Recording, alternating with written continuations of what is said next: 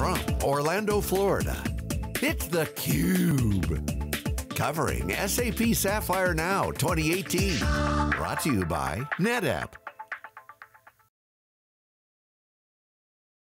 Welcome to theCUBE. We are on the ground in the NetApp booth at Sapphire, SAP Sapphire 2018. I'm Lisa Martin. I'm hanging out with Keith Townsend today, and we are joined by RJ Bibby, who is the SAP Global Alliance Chief of Staff at NetApp. RJ, welcome to theCUBE. Thank you. We're so glad you guys are here. So this is a huge event. Yes. There are, I heard, over 20,000 attendees live, but they were saying in the keynote this morning, Bill McDermott was, over 1 million people are expected to engage with the SAP experience both in person and online. That's enormous. Yeah. Enormous. SAP and NetApp have been partners for 17 plus years now, right? You've got thousands of customers that run SAP on NetApp. What's current with the partnership? What's going on there from your perspective? Well, thanks Lisa, thanks Keith. Well, first off, I want to thank you all for being here. We're ecstatic for having theCUBE in our booth. We haven't been back here as a sponsor in a couple of years, so being a platinum sponsor, 40 people here on the ground from all over the world. Like you said, we're about 26,000 people this week. Wow. So really busy. We're in our 18th year this year as a partnership with SAP. And to answer that question, it's really exciting. We have a very unique partnership with SAP. It's a true 360 partnership, and what I mean by that, one, we co-innovate together. So we are doing co-innovation where NetApp on SAP on NetApp. So what that means is basically a lot of the SAP products, like Hybris, like Ariba, SuccessFactors, are built on NetApp. We're doing co-innovation on blockchain, on HANA, IoT, so we're really looking at that next phase of automation and data management, and we'll get into data management in a bit. We're both customers to each other. We just had our CIO met with the Customer Success Office this morning to talk about some of the integrations of products that we're doing. Second year in a row, SAP has been our largest customer. So the growth on that end is great. And then lastly, the go-to-market, and that's really what I do from the Alliance side. So heavily around HANA acceleration, how we constantly are helping our customers move to HANA with our NetApp Data Fabric and ONTAP, our core signature products that deploy SAP. And we're very focused on industry, very focused on a global to local partner for life. We both have really long, loyal customers. And then there's a kind of a G100 strategic approach too. So that's the partnership. It's been a lot of fun, and we're going to see where it goes in 2018. So RJ, talk to us a little bit more, add some color on this relationship between NetApp and SAP in the market. NetApp, data-driven company. Yes. SAP, probably the premier data analysis, analytics. We saw on stage from customer experience all the way to back end. Correct. You can't do that without a solid, robust infrastructure that's focused on SAP. What are some of the key technologies and strategy that NetApp and SAP have teamed together to bring together such successes? No, great question, Keith. Really it goes down to the core of data. So as NetApp has done a transformation the last 2 years, where we're going to be now the data management company for hybrid cloud. So in that core, customers are looking to do a bunch of different things with NetApp. We want to manage, transport, analyze, and protect data. A lot of data on SAP. So they're modernizing their data centers. How do we move to the hybrid cloud? So with our ONTAP product, which is really a software capability, really turning into a software company in the cloud, as is SAP. So their core products of HANA, SuccessFactors, Ariba, Fieldglass, Concur, all the things from an operations standpoint that's being automated for their business is kind of built on NetApp, a lot of them. So our approach to the customer is, how do we help the experience? And we're doing that transformation internally, so we're going through it with SAP. There's lessons learned there. SAP did this and moved to a kind of cloud company a couple of years ago on NetApp. So those are some of the core instances, but there's a modernizing a data center approach, there's the hybrid cloud, but it still just comes down to, oh my God, data runs my business. I'm really scared about it from protection. There's too much of it. How do I monetize? What are the analytics behind it? And that's what NetApp is really on the forefront of doing. Our CIO talked about this this week. He's going to talk about it this week, about choice. What we're hearing from customers is, I need choice. I need to move my data around on-prem into whatever hybrid hyperscaler environment you want, fast, efficient, with analytics readouts. So that's kind of the approach that we're starting to take to market. And I find it to be a very consultative approach where it's Mr. Customer, SAP, NetApp, whoever your hybrid cloud choice is, who your SI is, the other technology partners are, we're all together collectively, almost like a innovation program for a customer approach. And that's kind of, not my secret, but one of my secrets of how we're trying to go to market with the sales teams. I'm curious, so NetApp is 26 years old, 26 years young maybe. Yeah.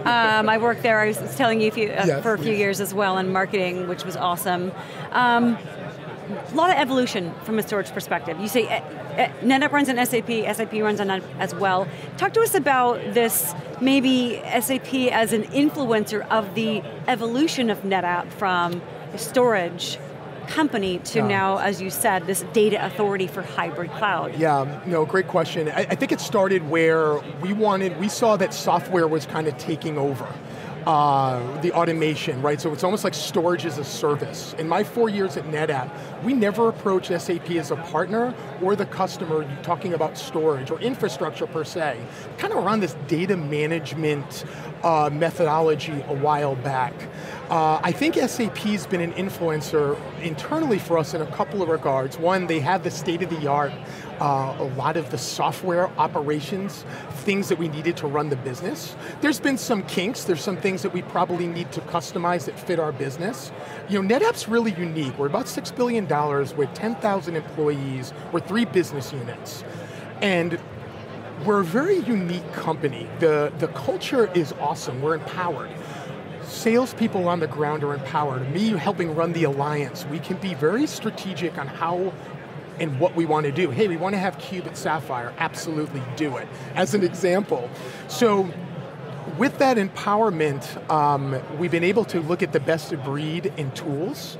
And I think the tools are helping us from looking at the business and really how the customer experience. So I'll give you one example on that. So we're listening to our customers and how they want to transform their data, and their data on SAP. Well, I need to also be able to look at the analytics internally on, okay, does my customer need a technical refresh? What are they doing on SAP? Is it SAP on Oracle? What products do they have of NetApp? Do our salespeople properly are enabled on selling SAP on cloud? Are they talking to their counterparts at the account from SAP, from a Cisco or Fujitsu, AWS, and then whatever SI? So there's a lot of complexity, there's an art and a science to it, and it's in our transformation, and SAP from the tools perspective is at the core of that. So RJ, let's talk about the alliance beyond just the SAP to NetApp. This is really complex. I mean, even with the tools, you know, on tap on the cloud, on tap in your data center, on tap kind of in the fog later, wherever you want to say that normalizes the data complaint. It kind of validates the NetApp as a data-driven company.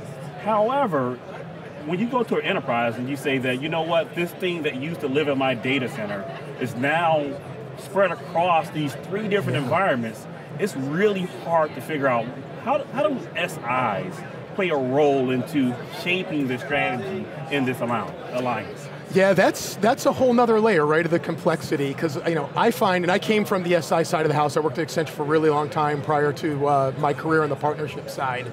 I think they're very good from a consultative approach of, hey, how do we want to design this thing? How do we want to implement it? How do we want to run it? And where does everybody's silo of stuff or technologies fall into that?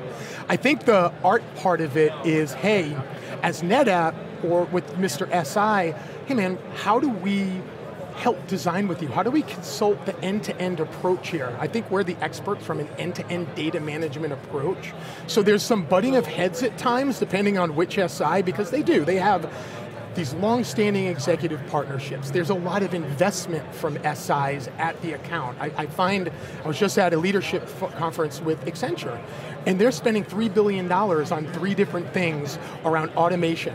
1, training.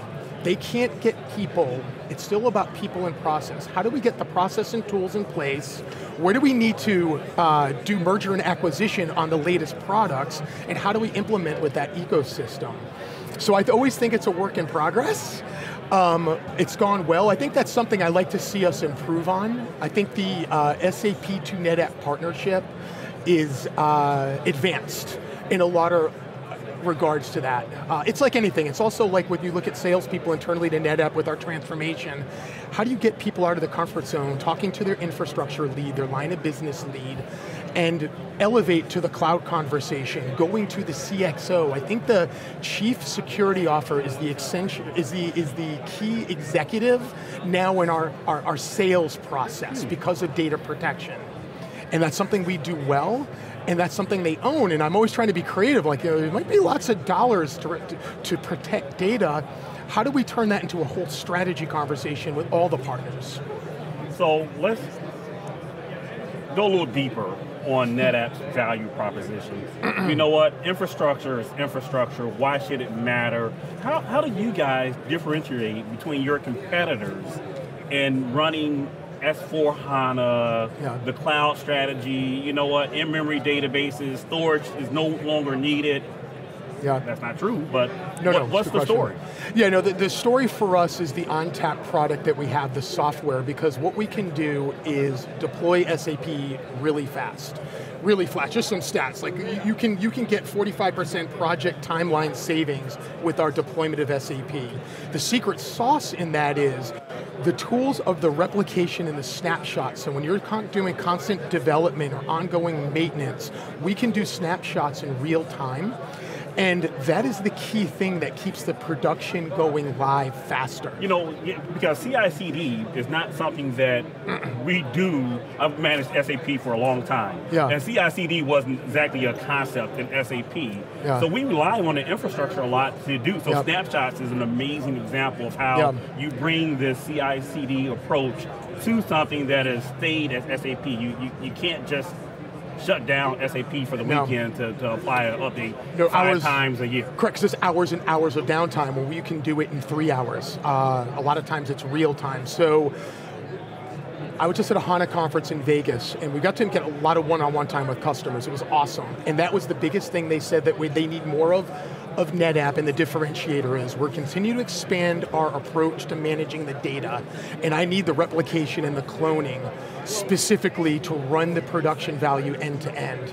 So that's the other part of it. It's really just doing that end-to-end landscape management of SAP and non-SAP workloads. And the one thing that's great about the cloud part of this is you do need a lot of storage, and it's software-based storage. So I think the approach in NetApp is going the right direction. I've been working with SAP as a partner now for 12 years. I think that this is probably the best momentum I've had with SAP ever. And one of the reasons why is, I think, one, data's the story, right? What does Bill McDermott always say? Data's now the currency. Well, today he was saying now trust is the currency, which is completely true too. But from the data being the currency perspective, it's now the end game for both of us. So we've kind of both, in all companies, have gone into the middle. That's kind of not only the messaging, but kind of the central thing we're trying to deliver value on. And the choice, I want to keep saying, the fact that customers now want choice on where they put their data, and that's the thing that we're really promoting here at Sapphire this week. Last question, RJ. Yes. Speaking of choice. All day, I know, right? Speaking of choice, you mentioned customers want choice, they do want choice. You talked about value, delivering value. From a competitive perspective, customers have choice. They've got other storage vendors that they can work with. Give us your best elevator pitch. What makes NetApp and SAP different and better than, say, some of those maybe orange-colored competitors? Sure, no, it's a great question. The biggest differentiator is just the fact that we are the one company out there that can provide data management in any hybrid environment. AWS, a hyperscaler, Microsoft, Google, we're doing cloud volumes, just announced with Google Cloud Platform. You know, we're one of the premier technology for HANA in Azure. So I think number one, it's that. Secondly, we can deploy SAP really quickly, which consumes licenses. So one, the customer really likes that too. SAP sales loves it because then it gives them a chance to go back to the customer. And then just the end-to-end data management that we can provide our customers value. I would say choice one. Awesome. Well, yeah. I said a few minutes ago to Keith that Bill McDermott is probably the most energetic C-level that I've ever seen. Your energy, RJ, right up there right with there. his. You know why? Because it's go time. It's Sapphire Day 1. The stage might have exploded if we had them both at the I same know, time. can you imagine? That would have been Pyrotechnics on day one. Well, RJ, man. thank you so much, Thank not you. only for visiting with Keith and me this morning, but also having theCUBE in the NetApp booth at Sapphire. We love it. We can't wait. Thanks, everybody. I'm Lisa Martin with Keith Townsend at theCUBE on the ground at Sapphire Now, day one. Stick around, we'll be right back with our next guest.